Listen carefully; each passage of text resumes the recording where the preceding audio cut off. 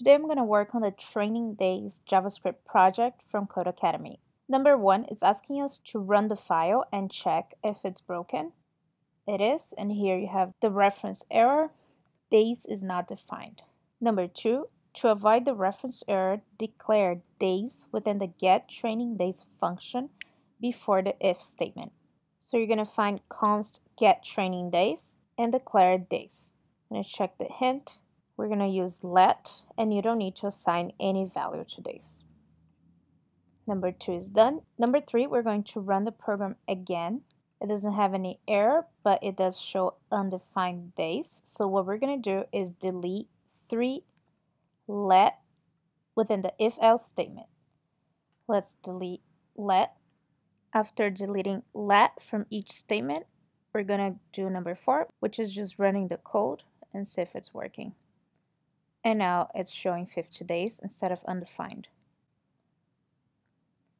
Number 5, the log functions log event and log time use the same name variable. We need to fix the amount of duplicate code here. We're going to avoid this repetition by adding name as the first parameter for each function.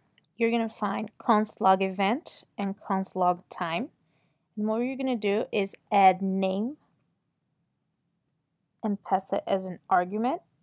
So we're going to do event name. And same thing for days, days, and name. And now instead of repeating name nala both times, we're going to delete that from both functions and set that before the function, so now it's available globally. That was number 5 and 6. We already set that globally.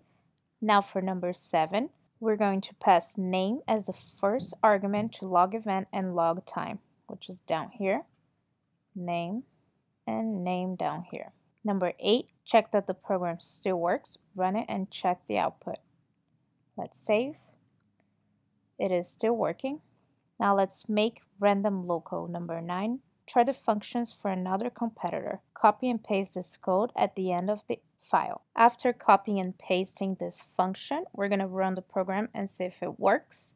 It does, but Warren and Nala are getting the same results, triathlon, and the same days every time we run. And in order to fix that, we need to go to number 11, which is moving the random variable from global to the const getRandEvent function. Now let's save, and now we're getting different results. Number 12, we're going to run the program a few times to make sure the results are random.